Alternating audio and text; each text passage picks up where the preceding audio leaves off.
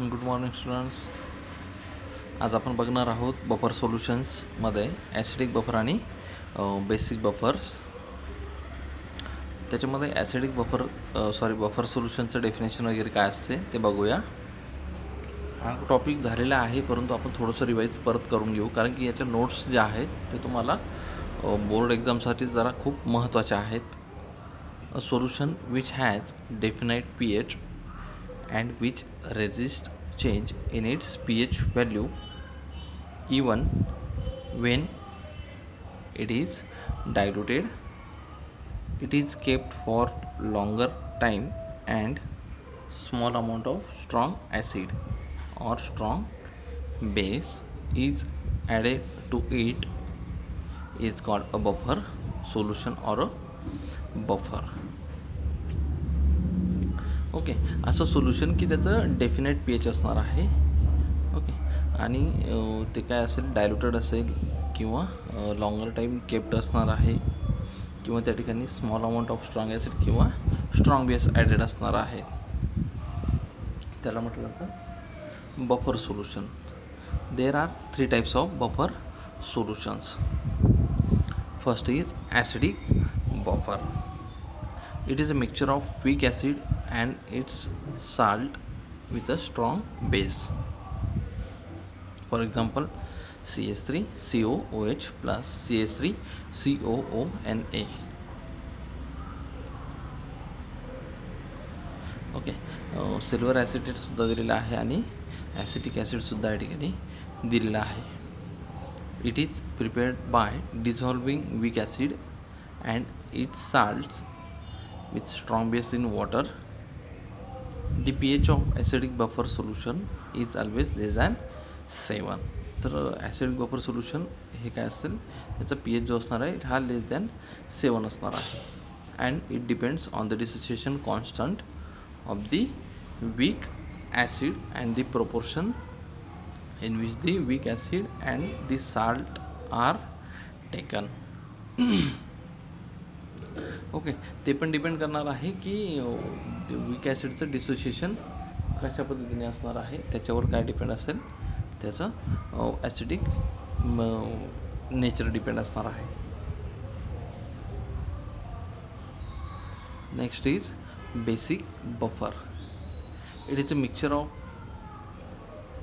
Weak base and it's salt with strong acid. Okay, weak base आणि mixture काय असणार आहे, वीक बेस आणि साल्ट काय असणार आहे, विथ स्ट्रॉंग ॲसिड या ठिकाणी रिॲक्ट करणार आहे. फॉर एक्झाम्पल दिलेलं आहे NH4OH plus NH4Cl. It is prepared bye डिझॉल्विंग weak base and it's salt with strong acid in water. The pH of basic buffer solution is always more than 7 and it depends on the dissociation constant of the weak base and the proportion in which the weak base and the salt are taken. Okay, जसं acidic बफरचा जो काही pH होता तो लेस than 7 होता, परंतु basic बफरचा काय असणार आहे, जो काही pH असेल हा मोर दॅन 7 असणार आहे. म्हणजे 7 to 14 pH स्केल आपण काल बघितले होते की pH स्केल काय असते, 0 to 14 असते. 0 to 7 जो असतो तो ॲसिड असतो, 7ला न्यूट्रल असतं, त्यानंतर 7 to 14 हे बेसिक असतं.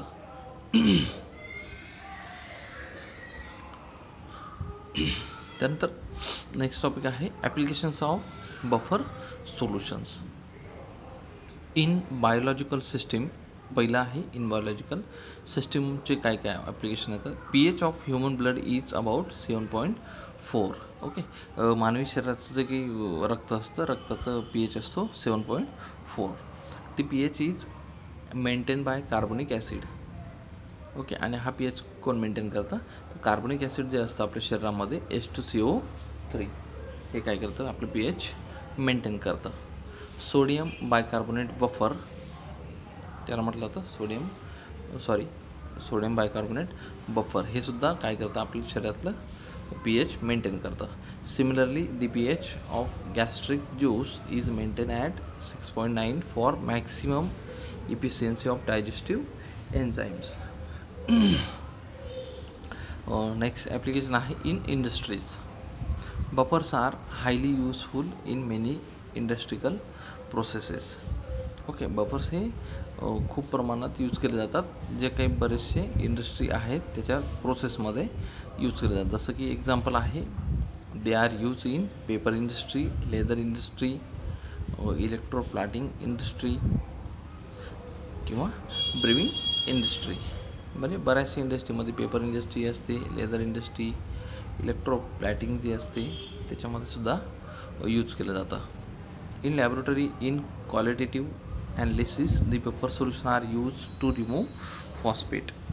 लॅबोरेटरी आपण जे असते लॅब आपल्या केमिस्ट्रीच्या, त्याच्यामध्ये फॉस्फेट रिमूव्ह करण्यासाठी सुद्धा काय वापरलं जातं, buffer solution. In fermentation industry, in the manufacture of ethyl alcohol from molasses the buffer solution R use. Okay, जे की फर्मेंटेशन इंडस्ट्री असतात त्याच्यामध्ये इथिल अल्कोहोल मॅन्युफॅक्चर करण्यासाठी सुद्धा बफर सोल्युशन यूज केलं जातं. Next is in pharmaceuticals. Pharmaceutical कंपनीमध्ये सुद्धा बफर सोल्युशनचा मोठ्या प्रमाणात यूज होतो. सम preparations R preserve bye buffer solution. Okay, काही जे प्रिपरेशन असतात हे दीर्घकाळ टिकून राहण्यासाठी बफर सोल्युशनचा त्या ठिकाणी यूज केला जातो. For example, penicillin R preserve bye citrate buffer. Okay, penicillin असणार आहे प्रिझर्व बाय सायट्रेट बफर. त्यानंतर आहे in food preservation. Food preservation म्हणजे खाण्याचे जे काही पदार्थ असतात ते टिकवण्यासाठी सुद्धा याचा यूज केला जातो. Sodium बेन्झोइट is use for preservation of jams, jellies etcetera. आपण जे जॅम खातो बघा, जॅम्स वगैरे खातो किंवा जेलीज असतील, जेलीचे आपण चॉकलेट वगैरे खातो, हे जास्त काळ टिकवण्यासाठी त्या ठिकाणी ते बफर सोल्युशनचा यूज केला जातो. आणि या ठिकाणी बफर सोल्युशन म्हणून सोडियम बेन्झोइटचा यूज केला जातो. Next is in chemical analysis. Number of precipitation reactions R to be carried out in specific pH ranges using buffers. For example, a buffer of NH4Cl plus NH4OH is used for the precipitation of Fe3 plus Al3 plus Cr3 plus as hydroxides. For example, precipitation of nickel sulfide from nickel chlorides is not very effective. Okay, is not very effective.